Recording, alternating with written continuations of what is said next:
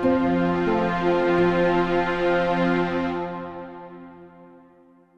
this is Jack Lifton, and today I'm speaking with Peter Hogendoorn, and he's going to tell us about his very, very interesting potash project in Utah. Peter, how are you today? I'm very well, thank you. Thanks for having me. I'm fascinated by your project because it's been completely overlooked in the American politic, and the fact is that human beings require food, warmth, and safety. Number one is food. I think that personally that your project is much more important to the American way of life than all the cell phones and television sets in the universe. And yet that's all we hear about is electric cars and cell phones and toys like that. And very few people in America today understand anything about where our food comes from. A century ago, I believe 90% of Americans were involved in food production. Today, it's 3%, and that's a vanishing 3%. So please tell us what you're planning to produce in Utah and why it's important, and then tell us where we get it. Because I understand from you that America imports almost all of its needs of this very, very critical mineral. Please, go ahead. You're 100% right, Jack. Potash is an essential mineral. Life on Earth does not exist without potassium, phosphate, and nitrogen, NPK. Potash is a growing commodity. The demand is growing, ever growing. Southeast Asia, South America, these are very, very large growth areas of potash consumption. The problem with the post-COVID world now, and with the war with between Russia and Ukraine, Belarus is basically offline, which is about 40% of potash production, and so is Canada's about 40% of potash production. So everybody's now concerned about national food security.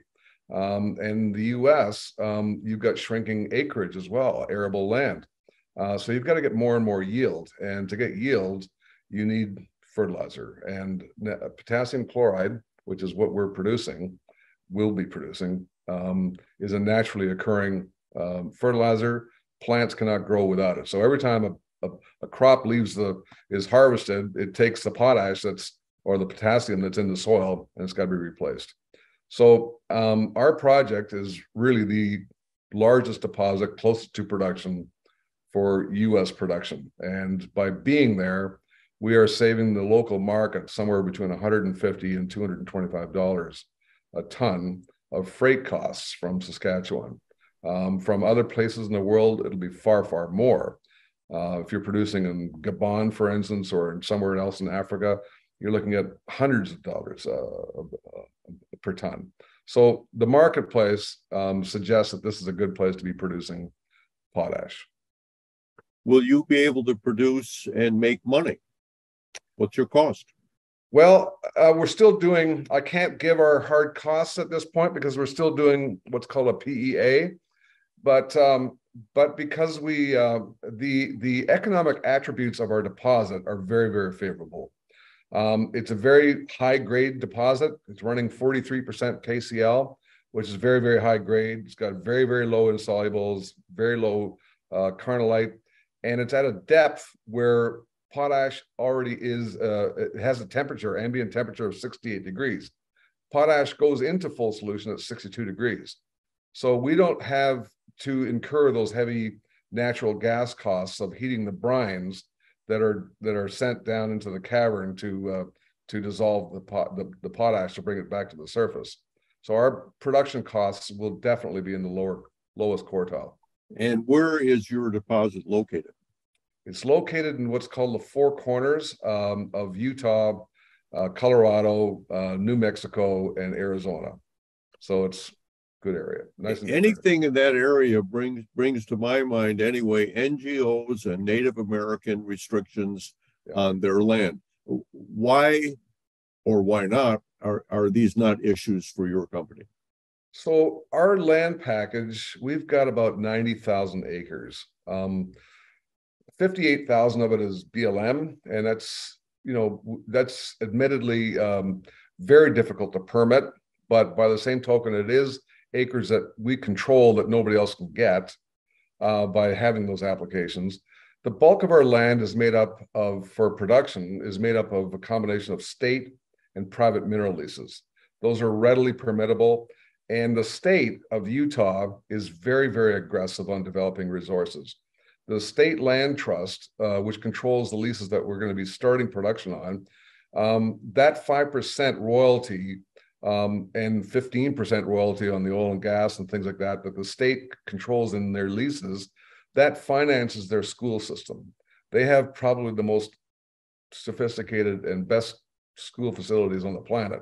So they're very aggressive on permitting projects that will generate generational wealth and revenues for their education system. When will you be producing and how much? We are doing plans for regional production, which will probably take us to about 500,000 tons. It'll take us a while to get there. We're going to do it in increments and in modules so that each module is a standalone economic unit where we will not be risking capital that we will be left stranded. We are initiating a drilling program that we'll be starting we're permitting for right now. The drilling will get us 2 geologic holes. One will, which will give us resource data again, and will bring us from 280 million tons of inferred to a measured indicated number.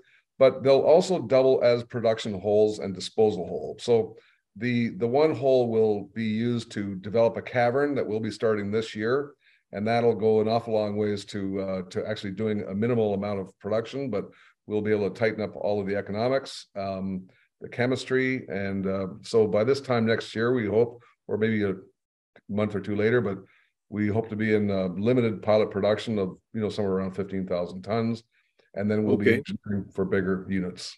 One last question. What's the American domestic demand, and what percentage of that do you expect to be able to capture? So we've got a two-pronged approach. The U.S. currently uses about 11 million tons. They only produce about 3% of what they need. As I said, we're hoping to be a regional player of about 500,000 tons.